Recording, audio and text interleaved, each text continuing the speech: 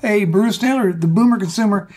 Welcome to the channel. Welcome to Coffee Break. Hey, grab your favorite beverage, coffee, soda, tea, milk, whatever, and join me as we talk a little bit about hi-fi music-related topics. And I think today is going to be kind of a fun one, and it's about tone controls. Now, I subscribe to a number of audiophile forums, and it seems to me that there's a number of people that believe that it would be terrible for you to use the tone controls that are on your amplifier, your preamp, your integrated amplifier, your receiver, whatever. It's wrong. Don't use tone controls. You don't need them. That's their philosophy. But what they're not saying is that you've got to have an ideal room with ideal room treatment, the ideal speakers in the ideal position, playing an ideal source has been mastered superbly in order to avoid tone controls. That's what they're not saying.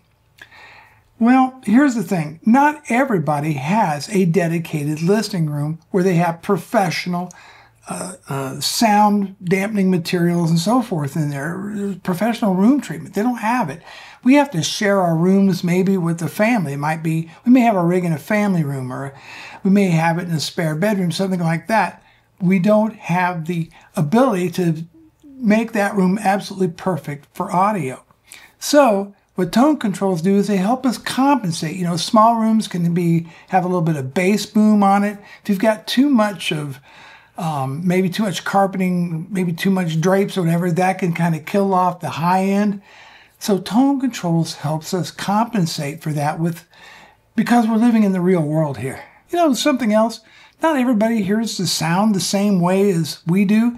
We all have little differences in what we pick up on with our hearing. Maybe some of us don't pick up as much on the high end, or maybe we're not feeling the bass as much. And so tone controls allow us to move that music to where we're happy and that we're enjoying the things that we want to enjoy. It allows us to tailor it to our personal liking. Isn't that what listening to our music is all about? Here's another reason, and that is tone controls allow us to compensate for poorly mastered recordings. I've got several albums that I love from the 70s, but honestly, they were mastered they sound like crap. They really do. But tone controls helps bring some life into them. And I think that's what's important. Not everything was mastered all that well, or was mastered for a certain way. For example, maybe it was mastered for vinyl, but you're going to listen to a digital format, etc. The bottom line is that tone controls can help us compensate for deficiencies in the mastering of the recording. One of the biggest ones, I think one of the most important, I cannot listen to my rig most of the time at a loud volume. I'm married, my wife, is the family, it's just not going to work out. So I generally tend to listen at lower volumes. And one of the things I really loved about vintage audio gear was a little button called loudness. You hit that button and suddenly you can hear more bass, and the treble was a little bit brighter and just sounded better. Well, it turns out that's related to what's called the Fletcher-Munson curve, or the Fletcher-Munson curve. Wrote that down on a note.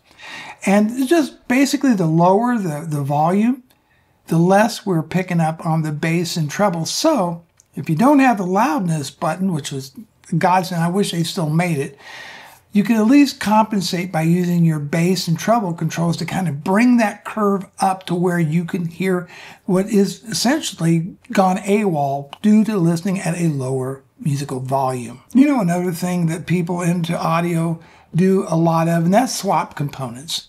And the thing is, we're looking for synergy among components. Well, some things will sound better with others. Some preamps will sound better with other amplifiers, and so on and so on. But tone controls allow us to make minute adjustments to where we can kind of get that synergy going, maybe on products that we would, if we didn't have tone controls, we'd go, yeah, this don't sound good. But tone controls may allow us to do that. You know, one of the arguments audiophiles will make is that tone controls are totally unnecessary if your system is properly calibrated. But think about this. How many people are relying on room correction and DSP in order to compensate for deficiencies in their listening environment? And guess what? That's a form of tone controls, more or less. It's computerized and using algorithms and so forth, but it's essentially tone controls. And if it's not necessary, the system will generally deactivate it. So yeah, I think that's a very good response to the audiophile who believes that you don't need them. So the bottom line is, whether you're compensating for the room, or you're looking for synergy with your components, or you're listening at lower volumes, all these things, it adds up to the simple fact that tone controls are still a vitally necessary part for most people's rigs, because of the way we have to live and we have to accommodate others and our hearing and our musical tastes and enjoyment. Tone controls play a vital part in that. And that is my take on this episode of Coffee Break. Love to hear from you, so make sure to leave a comment down below. Bruce Naylor, the Boomer Consumer, thanks so much for watching, and I'll see you in the next video.